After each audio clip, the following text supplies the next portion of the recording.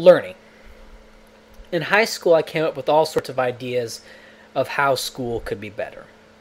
And one idea I came to was having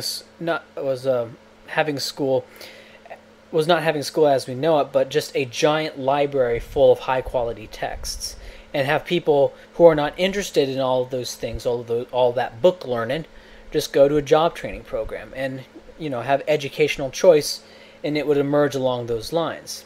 And it is something platonic, a crystalline vision of what it should be, and it would no doubt be a happier place. The current model of 20 to 30 kids in a room taught a lesson by a teacher at a board was just the best way to teach kids in the 1800s schoolhouses. And the institutional advancement through grades and rooms where specialties are learned is the Prussian model. If education was devised today, would we do this? Would we have the teacher at the board teaching a lesson with the dry erase markers, chalk? Children want to learn. And most of the people around me wanted to learn and get educated, but our education was crippled by our training. And that is what school is. It is training, not education.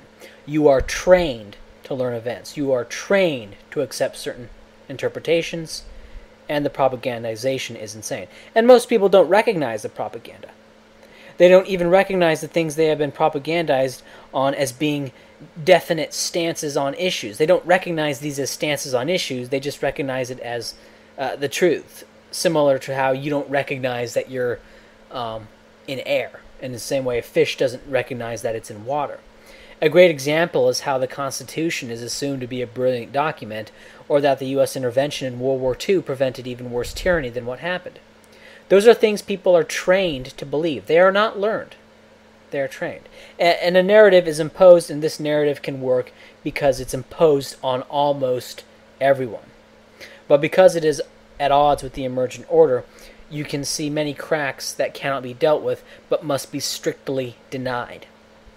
This can be done if everyone is denying it. But when voices rise up and cannot be responded to, well, significant things are going to happen. Attacks on the Constitution cannot be dealt with by people. They shut down when they hear this.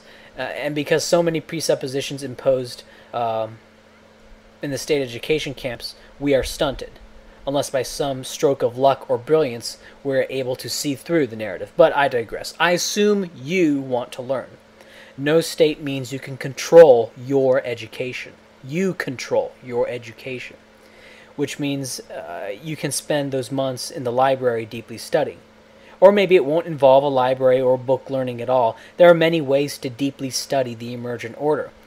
We have the resources, we have the time, and you have the mind. The sharpness of your clothing can match the profundity of your mind.